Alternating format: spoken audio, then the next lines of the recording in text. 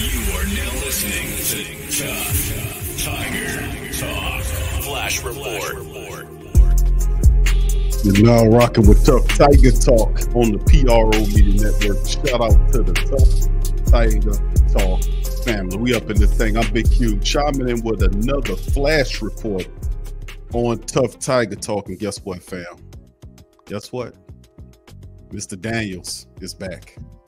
Tiger Nation applaud as LSU star QB Jayden Daniels returns to the squad for 2023.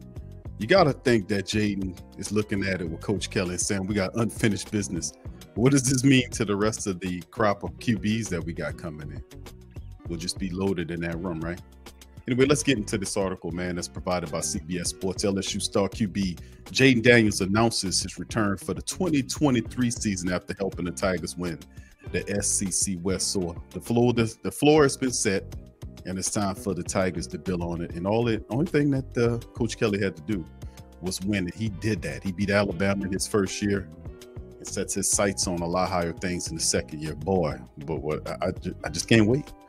When we knew he came in, we knew he was going to bring his winning ways, and the biggest challenge was winning early, and he did that. So we still got one game left against Purdue to get 10 wins, and he's really big on that. Daniels was returned for his redshirt season with the Tigers after transferring from Arizona State.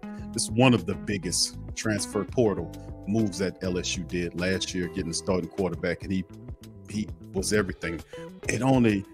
We can only imagine what Jayden Daniels would have looked like if he was 100% healthy against Georgia. If he was 100% healthy.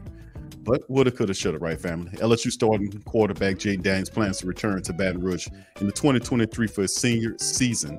He announced Thursday after transferring from Arizona State, where he played 3 years. He helped guide the Tigers to the SEC West title in his first season.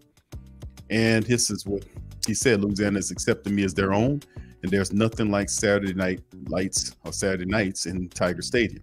He wrote in his Twitter post, "We accomplished a lot this year and exceeded many people's expectations, even though we came up short some of our goals. There's been an amazing ride, and honestly, I'm not ready to get off yet." So there you go. So they at 9-4, the Tigers set to face Purdue in the Citrus Bowl on January the 2nd, and Daniels is expected to play in the game after dealing with injuries that knocked him out much of the second half of the loss to the Georgia and SC championship game on December 3rd. So you can see his tweet right there. He battled injuries and had a major impact with the Tigers. Now, this was just a wonderful year, man. And we still have a game, like I said, and he battled injuries through the season, but proved to be a headache for opposing defenses, both his legs and his arms. After an up and down 3 seasons at Arizona State during back-to-back wins in October against Florida and Ole Miss, Daniels totaled 11 touchdowns. The next week, he added 3 more in the 32-31 upset of Alabama that proved critical in helping the Tigers win the SEC West. And in all, Daniels passed for 2,774 yards with 16 touchdowns, throwing just 3 picks, while also rushing for over 800 yards and had 11 touchdowns. So 16 touchdowns throwing against 3 picks and 11 touchdowns on the ground. Big impact for Jayden Daniels. The only quarterback to run for more yards this season in college football is Brian Rice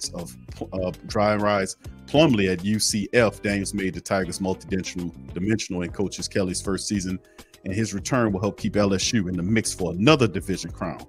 While other SEC quarterbacks such as Alabama Bryce Young, Tennessee's Hayden Hooker, Georgia's Stetson Bennett either out of eligibility or likely moving on to the draft, Daniels will enter the 23 season with a shot to be an all-conference player.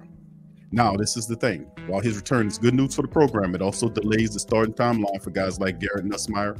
With his coming back, do we see Garrett Nussmeier and some of the other quarterbacks behind him like Walker Howard? Do we see those guys hit the transfer portal? That's something we'll have to wait and see.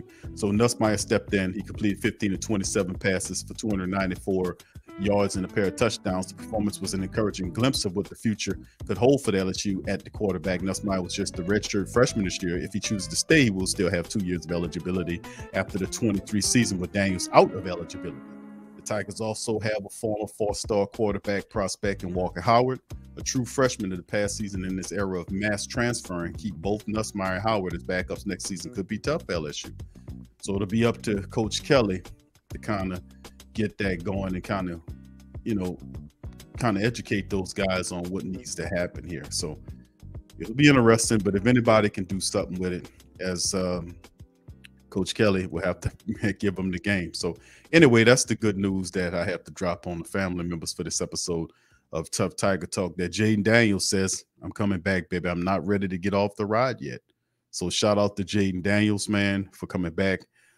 It does make our running back room look a little different with Daniels saying he's staying, but let me get you guys' comments on that. What do you think about that? Jayden Daniels says he's electing to return to LSU for this upcoming season. Put it in the comment section. Also, tell me what you guys think about Nussmeier and Walker. Do they hit the transfer portal and go and say, nah, I ain't gonna wait, I'm gonna go somewhere else? What you think about that? Let me know in the comment section. Shout out to the fam. Appreciate y'all, man. Please feel free to hit the subscribe button, hit the like button. Also, feel free to share Tough Tiger Talk on your social media feed. We up in this thing. Much love to y'all, and we'll holler at you on the flip side. Go Tigers.